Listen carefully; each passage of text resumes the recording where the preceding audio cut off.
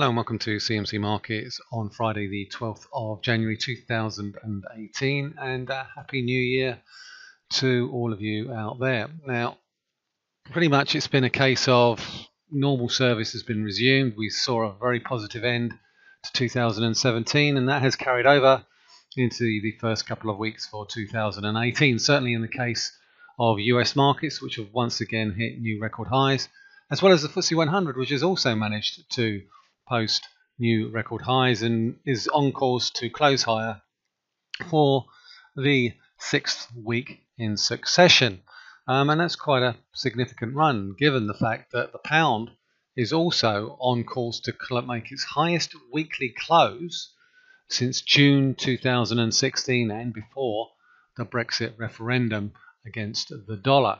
So what am I going to be looking forward to for the upcoming week? Well, we've got a host of important economic data coming out. Not least, we have the latest UK inflation numbers for December, as well as retail sales for December. Now, over the past week or so, we've seen US inflation numbers and European EU CPI numbers come in slightly weaker than expected, and that is somewhat surprising given the fact that we've seen crude oil prices rise at least 56% since the middle of the summer. So you sort of have to ask yourself, when this high inflationary pressure that we're seeing in particularly oil prices and gasoline prices is going to filter through to the headline number. We're not seeing any evidence of it thus far, certainly in the US and the European Union, where core prices have dipped back below 1%.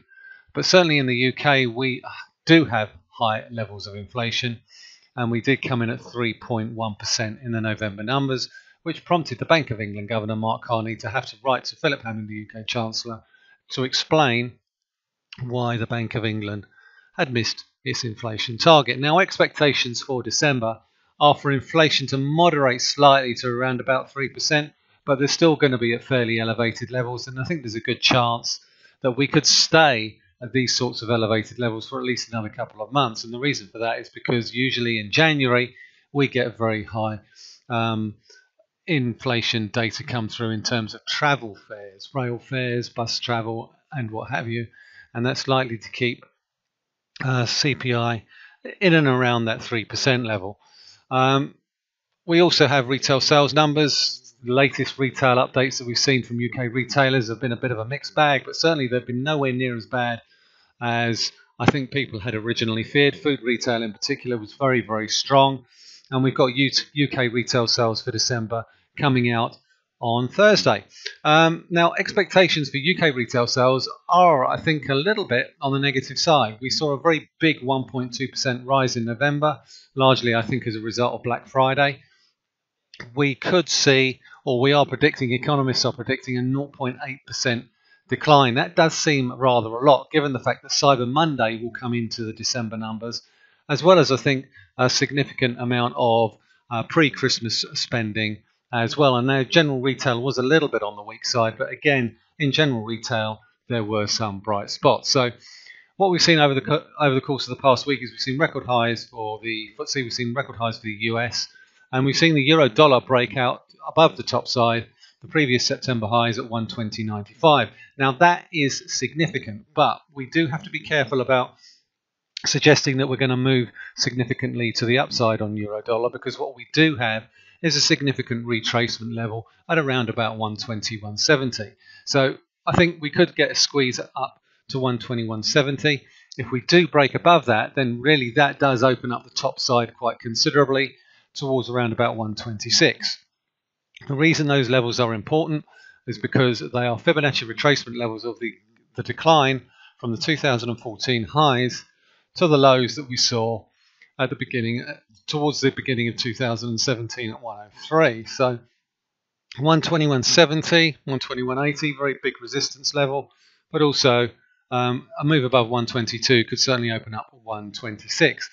The pound has also broken back higher. It's broken above 135. What we haven't done as yet is broken above the September highs of around about 136.60. But here as in euro dollar, we are approaching some very key resistance levels. Again, 2014 peaks around about 170, 192, 172 pre-Scottish referendum, and the lows at 119.80 or 119.50, depending on where you take the low from. 38.2% retracement of that entire down move comes in around about 138. So at the moment, we're on course to post our fourth successive weekly rise in the pound and post our highest weekly close since in the middle of 2016, before the Brexit referendum, and that could well be significant going forward. Certainly, I think there is an expectation that we could push significantly higher towards around about 138.30 initially, which was these lows here in early 2016, and just above that around about 139, which is the 38.2% retracement level from the entire down move from 2014 to 2016. Other things I will be keeping an eye out for this week will be the latest China Q4 GDP numbers.